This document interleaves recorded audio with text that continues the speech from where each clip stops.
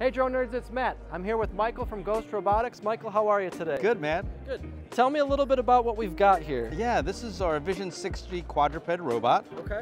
It's a ruggedized robot. Bend it down so we can see what he's got going on here. It's a ruggedized robot, Okay. which means it's meant for austere environments. Rain, snow, sleet, mud, you name it, this robot is meant to go through.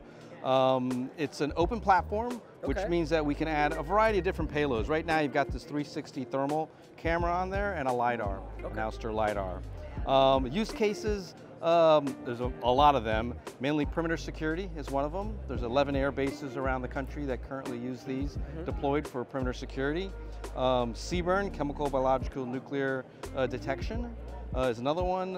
Explosive ordnance detonation, so EOD. So you can use these for sniffing out bombs or detecting bombs and things like that. Industrial inspection is another good use case, so oil and gas. Going through plants and detecting, again, if there's any leaks in any of the tanks and things like that.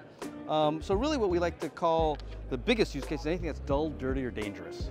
Right. Yeah, talking on the danger factor, I mean, putting one of these in a first responder situation, I mean, it's really useful. Oh, absolutely. I mean, certainly you'd like the robot to go through a burning building rather than a firefighter, as an example.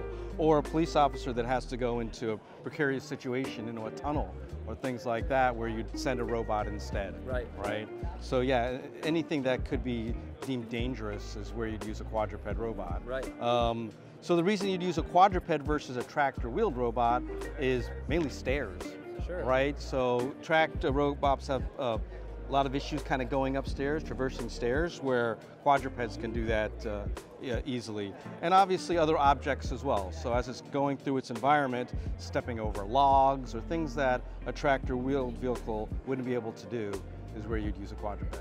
And how similar is this to flying like a normal drone? Like, how does it carry over? Is the learning curve pretty easy? Very simple. If you want to show the controller here, in fact, there's just a robot there. Yeah. So the joysticks are very much like a drone. Okay. You know, you're just up, right, left. You can strafe with the robot as well, but very, very simple to use. And how much battery runtime are we talking for something like this? Yeah, Matt, great question. So we really focused on endurance for our robot. Okay. So we can get 3¼ hours at a full walk. That's amazing. On our robot, and then mixed use for about 6 to 7 hours, so walking, stopping. But that was one of the main features that we wanted to highlight was the endurance of the robot. And do they use RTK or like what's their positioning? They do. Okay. Yep, they use RTK. There's 2 GPS pucks on the robot. Okay. And then we do use RTK. That's really cool. What's the obstacle avoidance like? Like, how does that system work for something special like this? Yeah, absolutely. So there's actually a few different cameras on the robot. There's 5 RGB cameras on the robot, and then there's the Intel RealSense cameras as well, plus LiDAR. Okay. So a combination of all of those cameras and the LiDAR help with obstacles. It's the full system. Yeah. How do the users get the most out of this platform? So again, it really depends on the use case that they're looking to use it for. Okay. But again, if it's perimeter security, it's setting up the robot to do a perimeter security mission, and then setting that mission and continuing on. Are these primarily user operated, or can they do autonomous missions? Both. Yeah. Oh, very so cool. yeah.